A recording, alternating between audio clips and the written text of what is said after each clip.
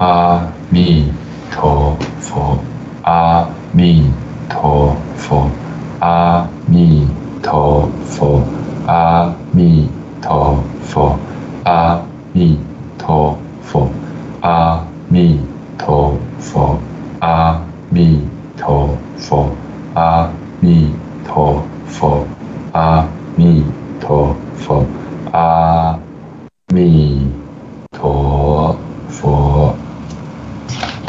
Good day, everyone. Today we will continue with our weekly 太上感应篇 Treatise on Response and Retribution. Today we are in part 13. Congratulations, made it that far. This is the 55th clause. So yeah, little bit by little bit we're getting through the whole book. Hopefully we have a proper review on everything, and then we'll put it to practice as we go.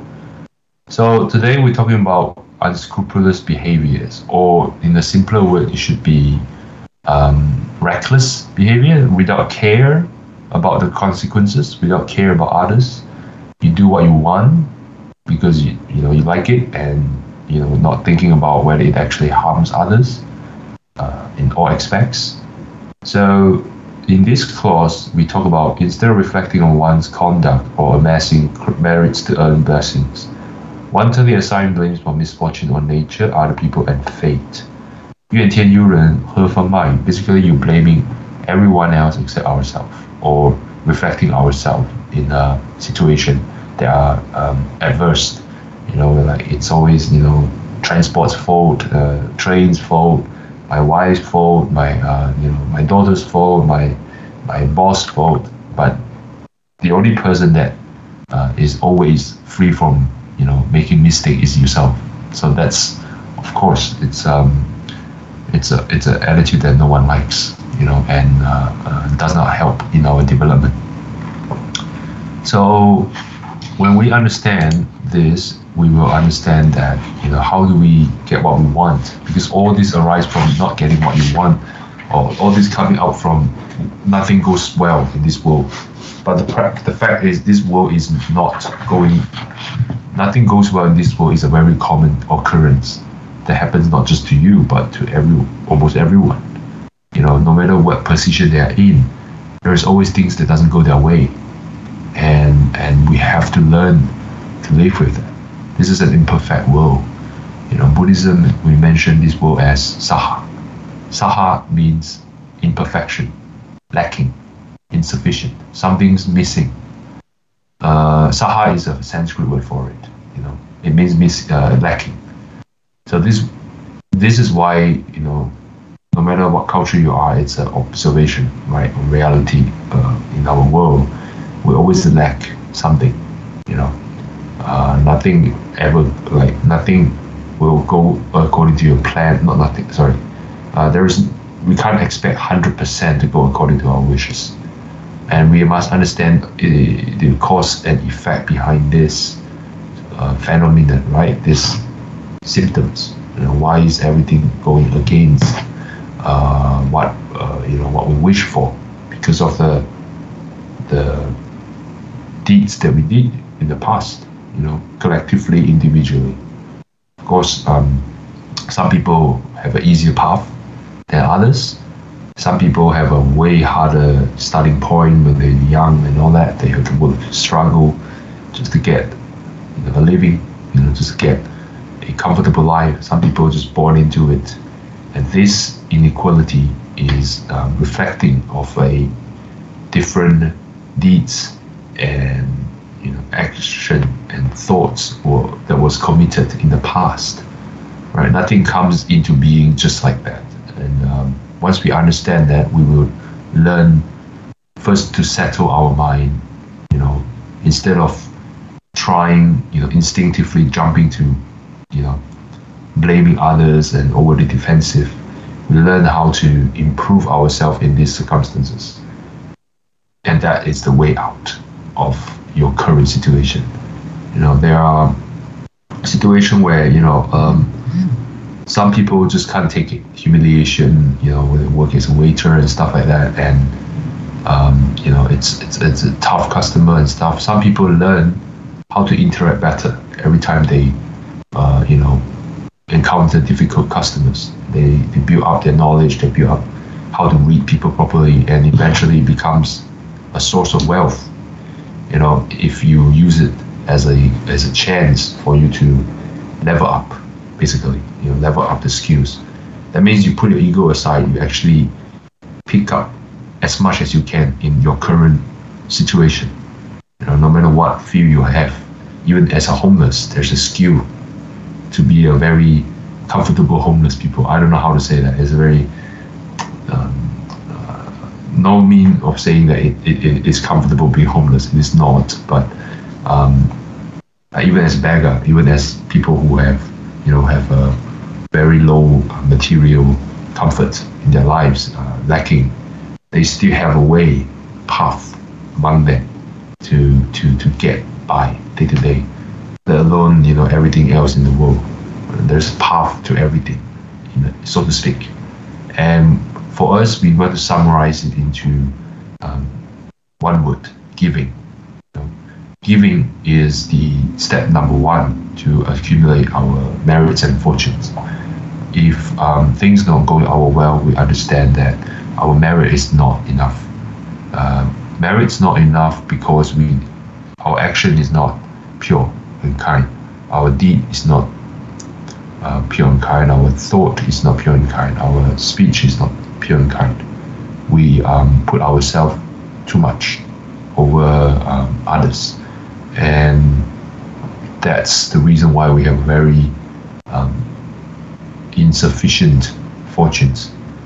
And once we understand, you know, like what this text teaching us from太上感應篇, right? Treatise and response retribution. It's not all about punishments or who's bad. It's also about, you know, how to avoid this. You know, instead, how do you turn it around? How do you go and, you know, positively do something about it? You know, like instead of, you know, these pitfalls, how do you turn it around, make it a opportunity to grow your more merits and fortunes? And number one is always giving. If you give, you will get. That is the iron rule. Everything is about giving. And if we talk about giving, we can talk about, we mentioned it last week, right? It's not just, you know, like give money to others. That's very small part of giving. Sometimes just give them a assuring laugh, assuring smile, give them, you know, your time to listen to them. Those are simple stuff, and those are giving as well.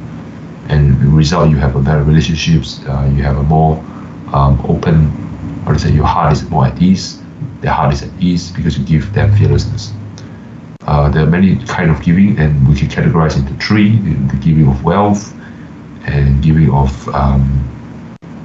wisdom, giving of, you know, knowledge, you know, your insight.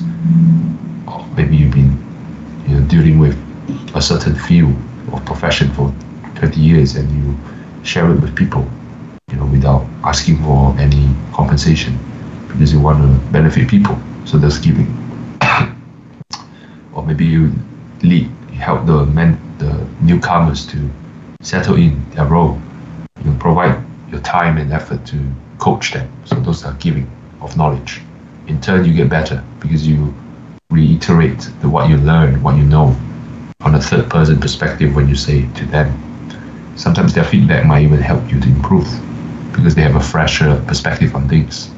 So that's those are how to say, those are the iron rule. You know, the more you give, the more you get, because you connect to more people as you go.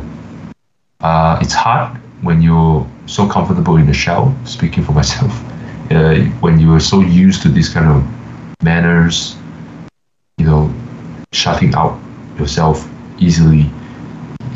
It's how to say, it's not wrong to have peace and quiet, but we also need to learn to give a little bit as we go. And the more you give, the more, how to say, opened you will feel, and the more, how to say, positive emotions and stuff like that will come back. So the last one is the gift of fearlessness. as I mentioned, like, you know, give them a reassuring smile, give them a comforting, you know, words, expressions, just being there as well, you know, trusted friends. So those are gift of fearlessness. And, you know, someone's panicking, you give them assurance, give them a very sound, logical rundown so that they know what they're handling properly.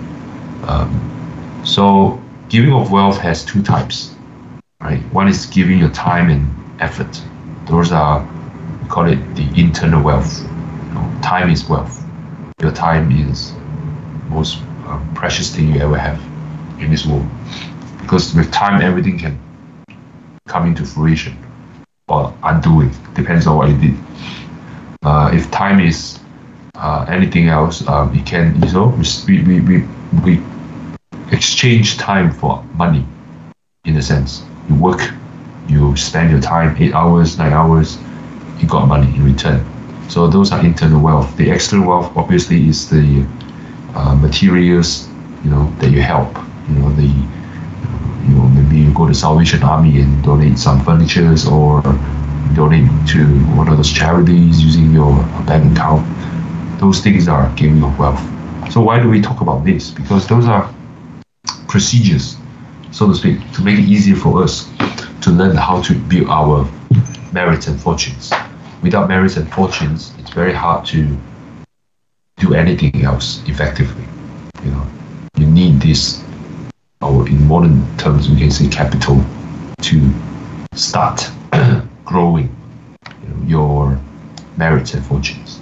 Obviously, this is not in the term of transactional mindset, not like I give, I want to get. If that mindset is there, it's discounted because it's not coming out of your heart. Not to be confused with the, you know, this financial transaction. This is just, you know, you're just serving other people. You actually want to serve other people, you know, in your own place, in your own way, right? You put your effort, you put it out there, let people benefit from it. That is giving. You don't ask for anything else, but, you know, getting better as you go, as you do it. So number one is giving. What about number two? Number two is withholding from unwholesome conduct or precepts.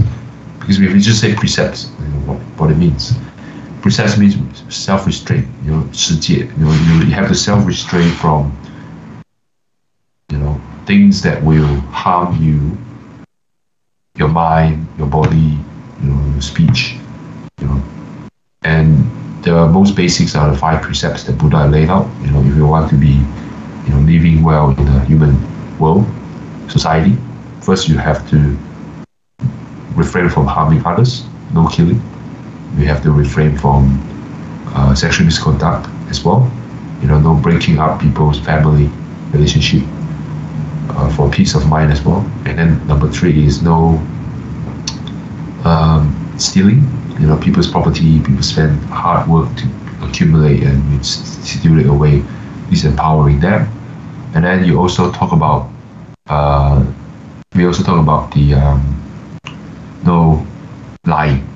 And in the 10 virtuous deeds that Buddha laid out, it's, you know, expanded for 5 precepts, or the other way around. The 10 virtuous deeds, 13业道, the no lying can be break up into 4, right? This is about what we speak in our mouth, you know, what speech we're giving. So the first one is no lying, of course. Be honest. You know, don't say one thing in front of others and do another in the back. That's the basic of trust. And then we have no swearing. You know, no harsh words that are really hurtful. You know, there has no benefit other than harming other people. You know, you may have a very, you know, charged up emotions, but always, you know, keep a rein on your mouth, because it's very, keep a rein on our mouth because it's very dangerous. Once the word has been uttered, it's very hard to pull back. It's only one way road. You know, there's no unsent like our message or anything. It drops into their memory. They will remember it forever. So yeah, no harsh words, no you know, this sentence is all about how do we get what we want, and we recognize we can't get it straight away, and we shouldn't be eagerly want to, expect things to just turn out your way. Those things form over time, and so does your merit and fortune. It takes time to accumulate. You must be persistent. You must continue to do it. So we talk about the stages to accumulate our merits and fortune. The first one is giving. All right, giving of wealth, internal, external, giving of fearlessness, giving of wide wisdom or knowledge. And then we talk about restraining ourselves from harming others. And the obvious physical harm, the sexual misconduct is also a form of harm, harming your peace of mind, harming other people's family or relationships. And then the stealing is harming people's property, harming people's, taking people's property that is not yours, And now we talk about the no lying, and this no lying refers to dishonest conduct. Everything you say is not out of your heart. It's always one thing in front, the other. You say about one thing and then you do entirely opposite stuff behind the back, and the trust is destroyed that way. Trust is very important, right? It's a currency for us to stand firm in this society. If you lost the trust, you lost basically the ground that you stand upon, to build something in merits and fortunes. That's very important. And I want to emphasize also on the 4 speech-related deeds, speech-related conduct mentioned by the Buddha, because we're talking about restraining ourselves from, harming others, which will taint our merits and fortune, right? So the 4 speech karma, the 4 speech act, cause and effect. One is lying, and there are big lying. We're talking about you are not Buddha yet, attaining Buddha yet, and then you claim you're a Buddha, trying to gain some fame, some money. I am the come again, I'm a Bodhisattva come again. Those are common. We see a lot of people trying to scam people like that. Real Buddha come again do not do this kind of thing. They do their job. When it's time, maybe by accidents or by chance, they discover and then they disappear. They will pass away, basically. They will not stay here and for you to worship them, because that's not their point, right? They have full, almost perfect or perfect merits and fortune. They don't need them. They're here to save us. So back to the more day-to-day one is the lying of untruthful speech, and then the second one is the harsh words, swear words, or maybe more accurately refers to words that actually meant to harm them, that really meant to harm others. Those that step on their red line, that dig out their hurt, their shameful, or the part they felt shameful, and keep emphasizing on them. Basically, words they are formed solely for the purpose of harming others. So those are harsh words. Of course, we talk about swear words and stuff like that, which is also very good for, which is also very should be cautious about, so that we don't create too much negative karma on this. And then what? And then we have the 祈语. 祈语 in Chinese, like it's in English, is words that are disingenuine.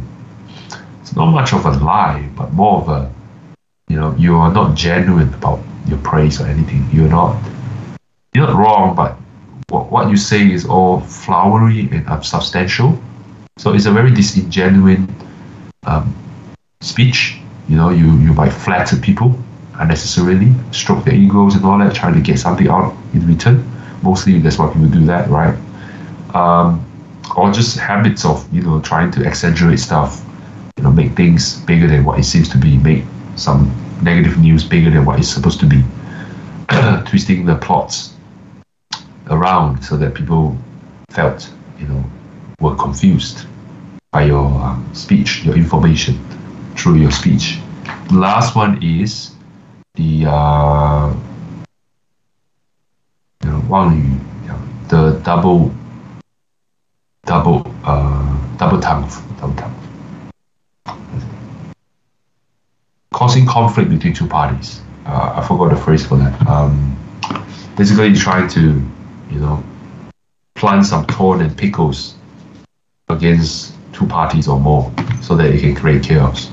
Maybe to benefit yourself, or sometimes some people are just schadenfreude, which love seeing things falling apart.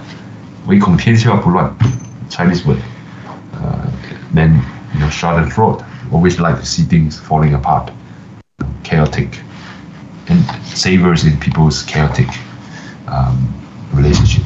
Basically, you like seeing people fight and have trouble. So those are not normal conduct.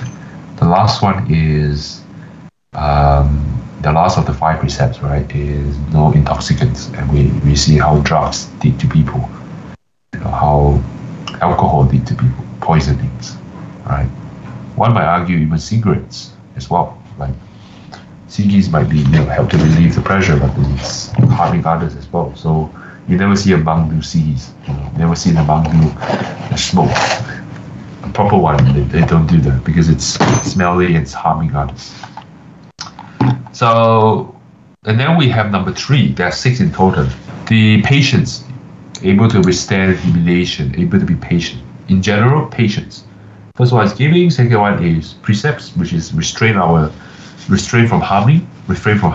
Number 3 is to be patient. With patience, we need to take in all factors, all circumstances, and put your mind on the path you want to achieve, no matter what happens. And then number 4 is diligence. Always reflect, always attempt to change it, no matter how small the progress, you always consistently put in the effort. And then eventually, number 5, which is able to hold yourself together. We call it meditative tranquility, but those are not hitting close to heart yet, right? Those are just terms. What does it mean?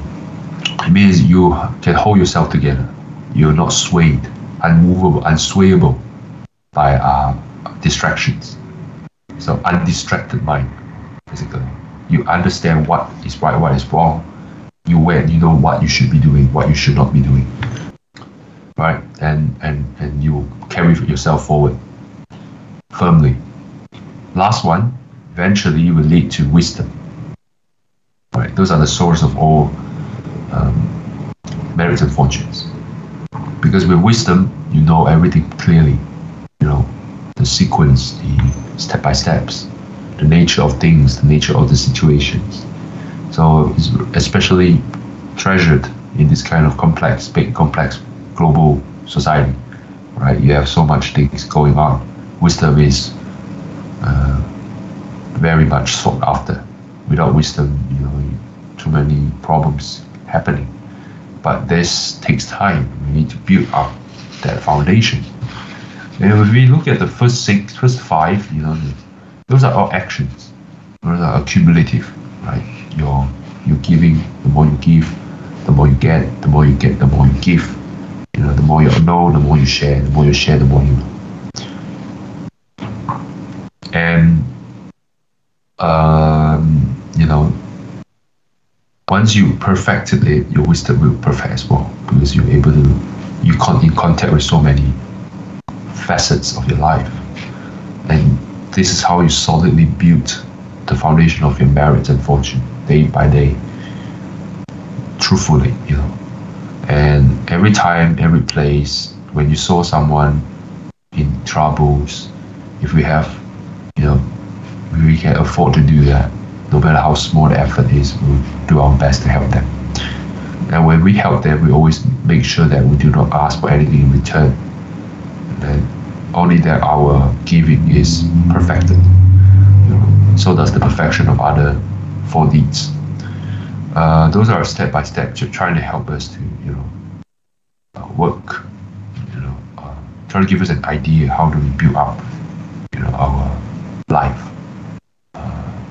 that we don't end up creating more misfortune to ourselves by blaming others. Yeah.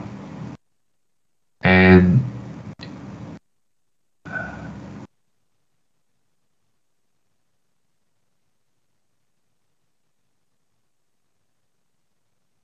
remember, a person who can take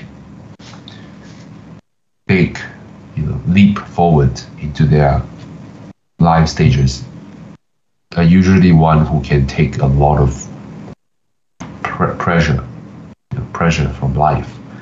Those things that are not going their way, those obstacles, those humiliations, those troubles, and they were able to,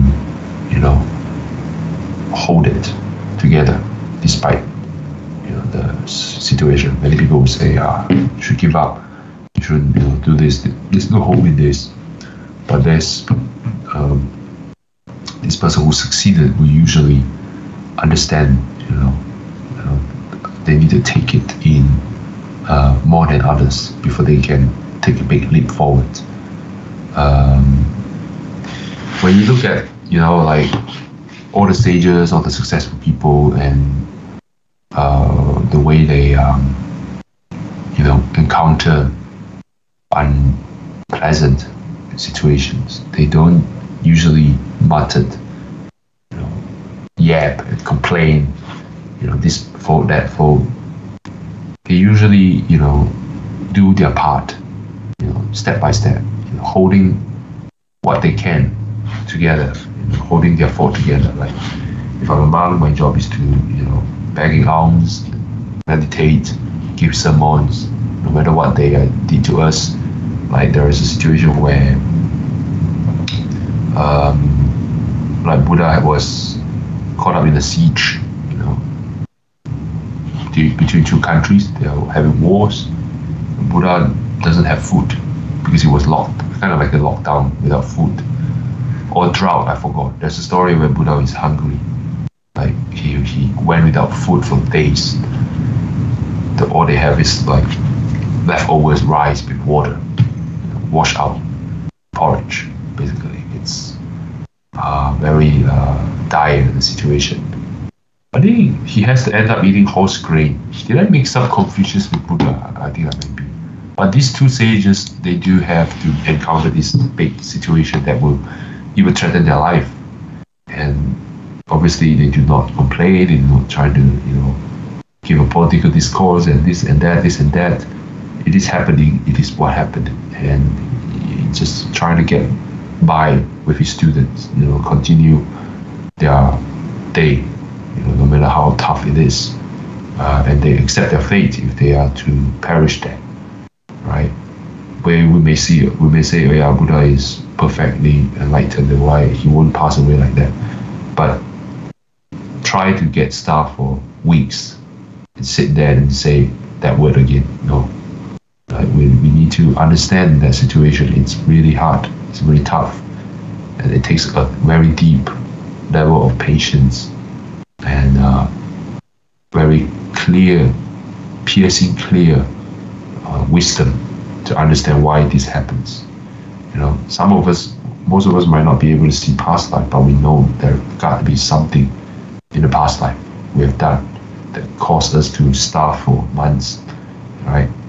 And Buddha did have a past life where he actually caused, I think, starvation or something on others. And he was not the main perpetrator, but he was in past life.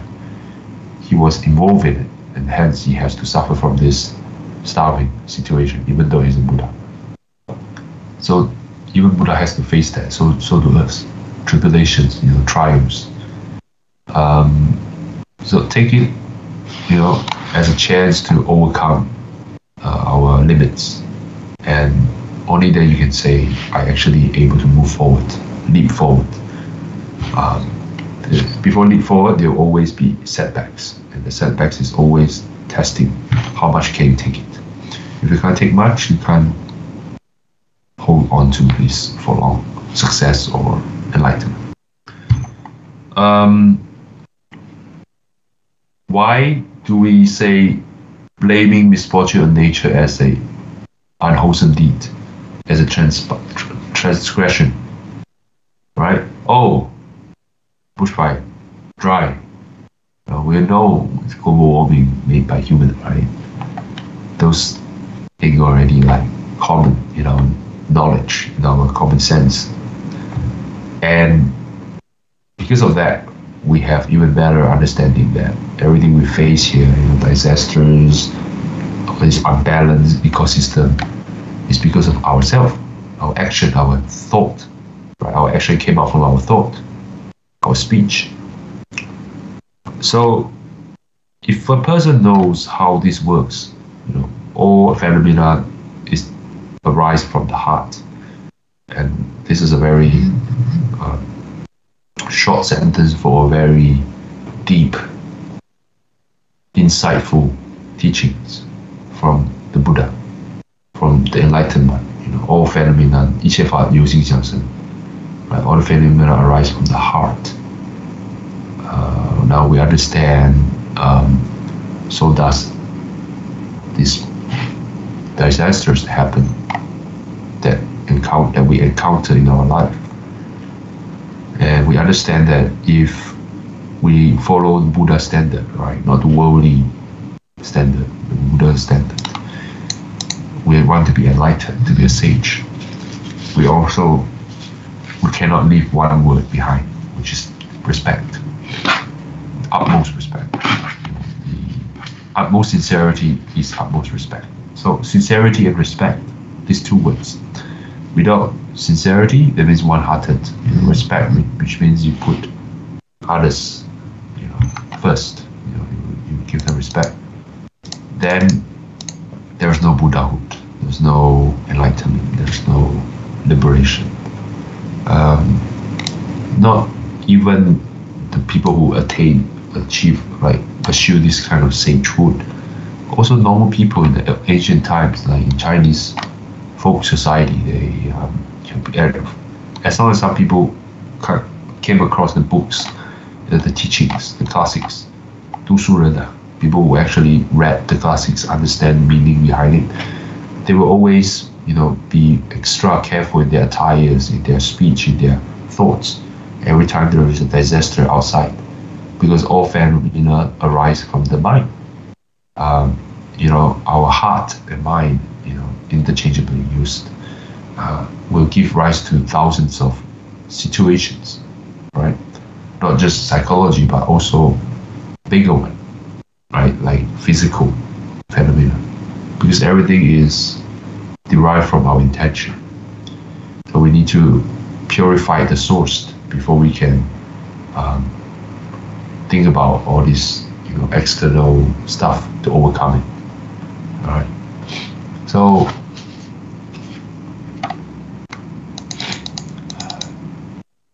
now, knowing this, every time we encounter disasters, we must always be respectful, must always bring out our utmost sincerity in front of it, instead of bearing grudge, angry against wind, against fire. Those are part of the world, and it happens because of a chain of events. It does not happen on its own. And the mindset is important. You do whatever you need to do. Like recently, there's a Hawaiian fire, bushfire, right? The negligence or stuff like that, I don't know, but it's unfortunate already. People trying to do their best to to survive this, right? So the mindset actually is not that bad. We always seen a lot of people suddenly become much more kinder in the face of disasters. We've seen a lot of flocks of donation, flocks of help, assistance, going to the front line, actually trying to pull people out of the debris. People are more compassionate in front of disaster. So even though disaster is bad, but it is also a way to bring us together, to teach us how to live with each other properly. So it is a teacher in this way, and hence worthy of respect. Right? Of course, we want to avoid disasters, but we must understand in front of disasters, right? No one is high and mighty, no one is low and unworthy. Everyone's equal in front of disasters. and that makes us humbled in front of it. And humbled mindset is a mindset of sincerity and respect. You know, you put people first. You don't put yourself first, right? And if you're sincere, everything you do come out from your heart. You will not twisting around. Of course, the outside situation will not be twisted around as well, because this is a very complex environment. We can't have a very unified situation. Everyone has different karmas, and different karmas incur different results. Different deeds incurs different acts, right? You can't expect someone else who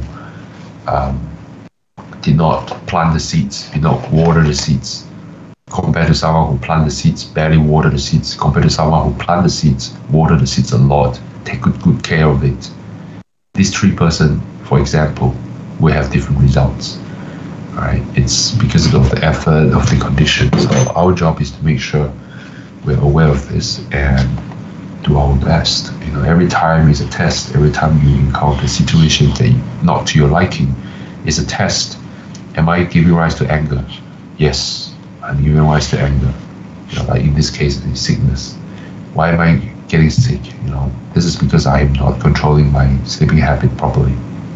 Incessant enjoyment, indulgence. So those things is to remind you, to humble you, to make yourself, really think about what you did. And hopefully you can change as you do. And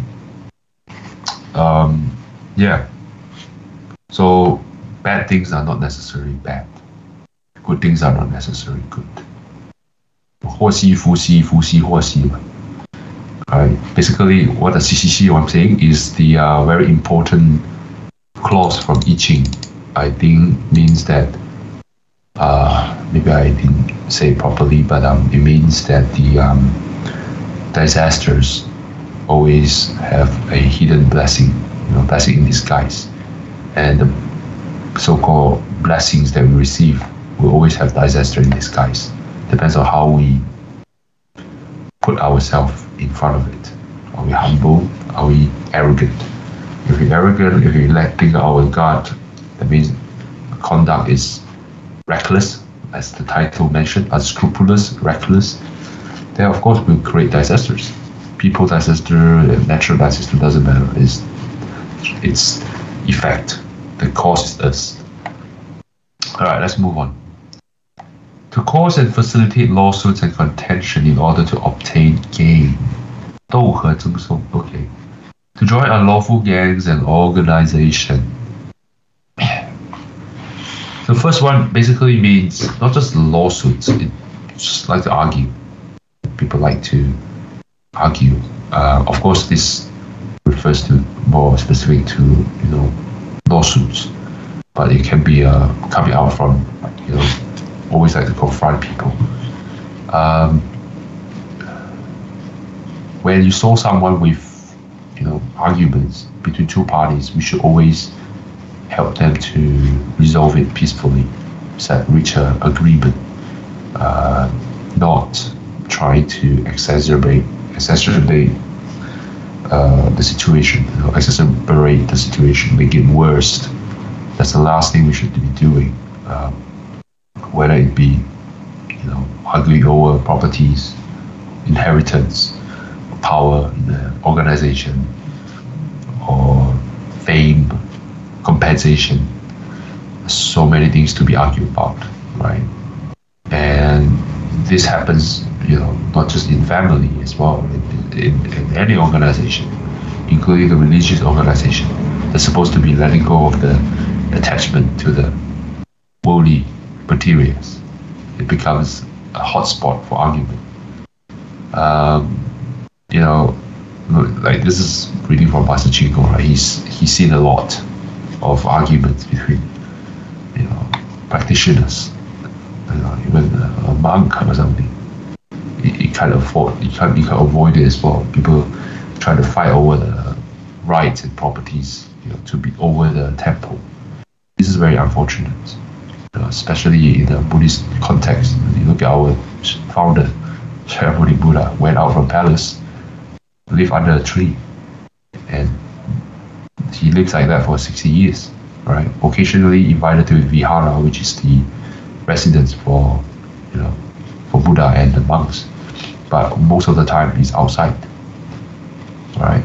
And look at what it has twisted into. That alone is shameful enough. Even death cannot resolve this. This is a karmic offense. It's very serious. Avicii hell level serious. Poor person. One of the 5 utmost treacherous deeds, an unforgivable deed. Even Buddha who appear in this world trying to pull you out, you can't.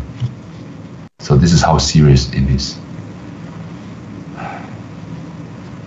So we always fight over something,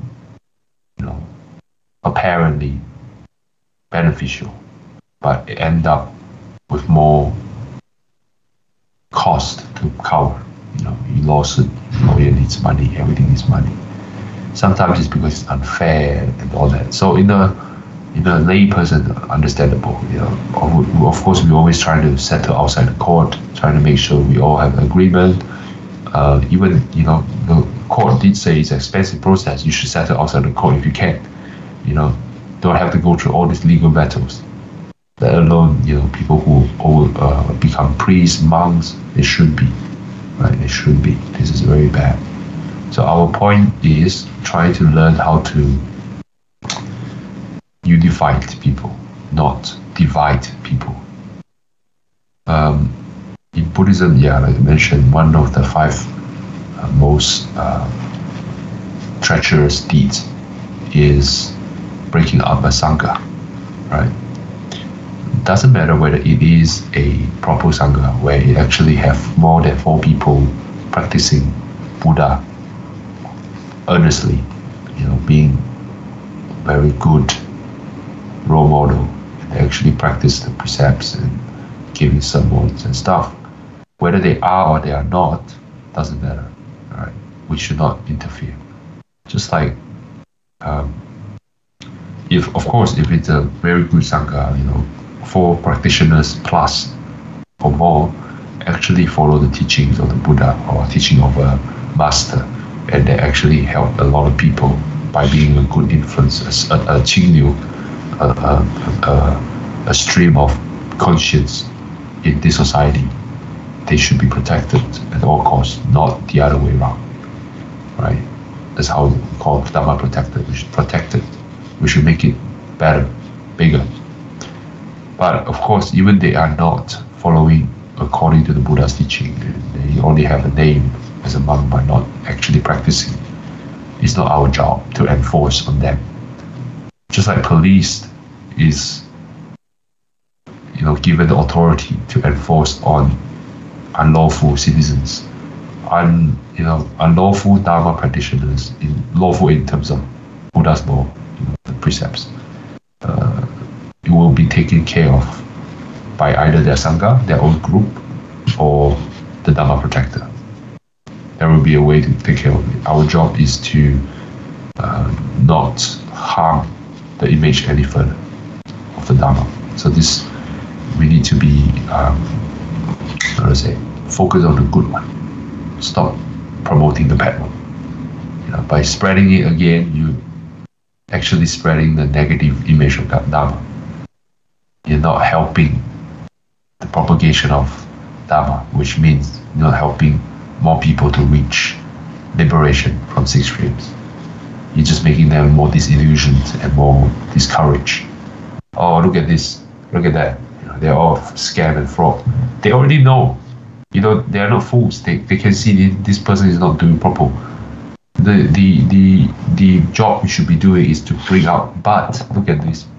Look at Pastor Chinko. Look at Hai Tao Faster. Look at those good venerables. Look at all these good monk. 20 years, 30 years, 40 years, 60 years. Meng Chan Lao和尚. All these good examples. Venerable Meng Chan, Venerable Guang Hua. All these good monks. Examples that brings the Sangha into this proper status, as a teacher of heaven and human. This is something we should be doing, spreading the good examples. Bad examples are everywhere. You don't need to tell them. They all know. Just go to one place, they will see this and that. It's none of our business. Everyone's karma is everyone's own business. Our business is to make sure we are accumulating merits and fortunes, not just for ourselves, for others. If they turn around and say, hey, but these are good people, they actually help, and they actually have a sense of respect. They understand that this is not Buddhism. This might be people bearing the name of Buddhism. Same goes for Christianity and other religions. Some extremists and stuff like that doing terrible stuff. But when you focus on someone who is actually contributing, take out all their savings and actually servicing their communities, these are the spot of enlightenment, of light, humanity that we should cherish and protect. Right? We should protect this. This is how you become Dharma protector. Right? How do you protect it? Just spread it. Spread the word. If this is a good conduct, it actually helps people share it. All right. So back to our Buddhist Sangha, in the Dao Chang, right? In a Dharma place, if we want to benefit people, we need to protect the day-to-day operations, make it smooth, make it workable, and whoever has talent in whatever departments, put to use so that they can extend the benefit to most people. If you're good at singing, you become Wei Nuo. If you're good at craft cooking, you become the Xiangqi, which is the department where take care of cooking. Wei Nuo take care of the singing services. If you're good at understanding the Dharma, you should learn, give you an opportunity to deepen the teachings more than others, so that you can give the talk, share what you found. So this is how you protect the Dharma, which means protecting the chance for people to get enlightened. Right? And this is not only benefiting human realms, it benefiting a lot, countless of hungry ghost realm. Those spiritual realms, whether we see them or not, doesn't matter. They are there, and very important. So, yeah.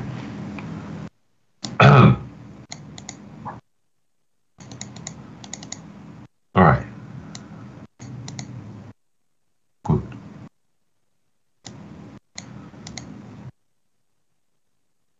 Whole point, if we learn how to live with, if we know what actually happens in this world, all these fighting, conflicts, they're all over a piece of land, piece of property, piece of estates. They're valuable, they're enjoyable, but they're also very much cause of conflict. And when we understand that this kind of conflict only leads to more hatred, hatred and less peace of mind.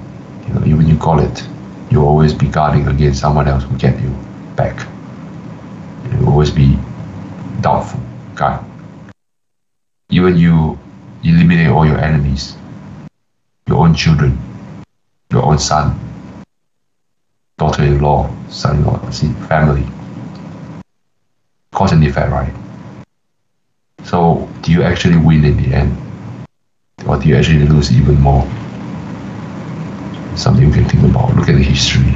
Look at all this Chinese history I read. I love a lot of Chinese history. Those emperors, they have great achievements, but how much heads have to roll in order for them to sit on that throne? The slightly good one will try to amend, but most cases they either take down, point their knife towards their ex-staff that helped them to get onto the throne, right? Creating more hatred. So what is that kind of glorious? Nothing glory about that. That's why Buddha no longer wants to be a king. He doesn't have to go through that because he has, everyone already say that's him. But the problem is it's not helping. It's not helping thoroughly. You can only help that part, India. That's it. Right? Like look at the biggest empire of the world, Mongolia. How many heads have to roll? how many burned people have to roam in order to get there. Yeah. Think about it and think about all these fights and conflicts, then we understand that what we must fight for is not those goals and estates. Those things are important. We should have a foundation on that. Even in Buddhism, we need land to build a place, but we need to put it in the right place. Those land and properties, they are tools. They are used to create even more merits and fortunes. They shouldn't be the cause of your downfall. It shouldn't be the end itself. It's a mean. And if you have that much merits, you will get that much resources to do stuff. And if you do it earnestly out of your heart without trying to get anything in return, but only to see people actually benefit from that, your merits and fortune will definitely increase multifold by itself. First thing is your peace of mind has attained. You're fearless. You will fear death. You did nothing wrong by others. That is the utmost freedom one can enjoy. Right? In day-to-day here is only, to stay to help people. When time's up, you go to Pure Land. Time's up, you go to heaven. Pure Land. Right? In our case, Pure Land. And become Buddha. So how, once we actually let it sink in and use that as a conduct, then we'll see ourselves be more willing to let go of this kind of fights. When everyone's rushing towards, like a headless chicken, towards that one direction of destructions, of endless bickering, endless argument, that means they lost their peace of mind. Without peace of mind, you cannot attain tranquility. Without tranquility, you cannot attain wisdom. Without wisdom, you cannot see through everything. Hence, you can't let go because you're getting trapped in this rat race. Alright? So, you want fame, I give you fame. That means you want number one, I become number two. I don't care. As long as I can serve the organization good enough. You can be number one, take charge. I can help you from behind. As long as you benefit in the organization. That's the level of boundless heart one need to have. If you want more profit, I'll give you more profit. Right? Because for me, these are only used to create more wealth for more people. Right? To help them.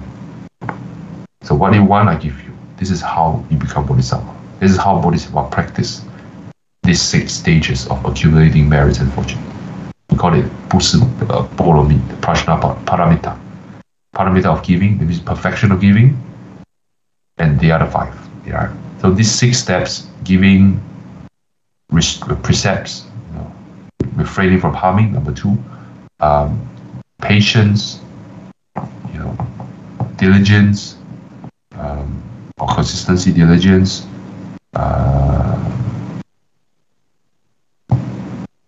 I don't want to use meditation, it's very technical. Able to hold yourself together, able to be unswayed by distraction. And the last one is wisdom, perfection of wisdom. Wisdom is very broad. So how do we make it into day-to-day stuff? The 6 6度怎么解释？6度。Alright, Satparamita. Alright, that means the 6 kind of the 6 way to get to Nirvana. 6度嘛度. Alright, Satparamita. Yep, 6 path. You can treat it as stages, but it's actually one thing together. If you reach that level, but when you practice one by one, right, stage by stage, once you get to the mastery level, you can do 6 at once. Your giving is also the wisdom. The way you give is a presentation of ultimate wisdom. The way you hold yourself, conduct yourself, which is number 2, the refrain from non-harming, or the way you conduct yourself, precepts. Precepts is meant for body, your action. People will see the inkling of wisdom from your action. The way you put in efforts consistently, step by step, makes people have confidence in attaining wisdom. They were like, oh, you actually do this very mundane thing every day. Just give a little, just help a little, just do a little, step by step you build up. You know, and then eventually, when you encounter a situation, you're unmoved. You're no longer blaming other people, fighting, bickering. That is, you know, meditative tranquility. You're able to hold yourself together, unswayed, able to discern what is right and wrong, right? And then you'll be patient. Yes, it's very important. Patient. Without patience, you will fall apart. Everything you work hard, you know, of giving, or 不是世界嘛, and your conduct, but if you have no patience, you know, of other people's humiliation or stuff like that, you will fall apart. You will have to start again. So, all right. So it's the 6 ways to gain enlightenment, basically. 6 paths to enlightenment. All right. So I think I'll stop here. What about next half? That's very. Let's talk about the second half next week. This is quite deep. Lawful gains and organization. It goes beyond that. It's not just gangsters, yakuza. It's all about the crowd you're with. You know, the people you're with. It also has important influence on us. It also talks about the influence we have under, you know, the TV we watch, the media we consume, the topics, you know, the company that we are with. These are very important, because if we want to build up our life properly, you know, we need to pick the right company. You know, that includes what we see, what we consume as well. Okay, let's leave it for next week. All right. Thank you for coming, guys. Anything to share before we end this? Ami to fo. Ami to fo. Ami to fo. Ami to fo. Ami to fo. Ami to fo. Ami to fo. Ami to fo. Ami to fo. Ami to fo. May the merits and virtues adorn the Buddha's Pure Land, repay the 4 kinds of kindness above, and relieve the sufferings of those in the 3 paths below. May those who see and hear of this all bring forth the heart of understanding and compassion, and leave the teaching for the rest of this life. Then be born together into the land of ultimate bliss. Ami to fo. Good night, everyone. Good morning. Good night, Hao. See ya.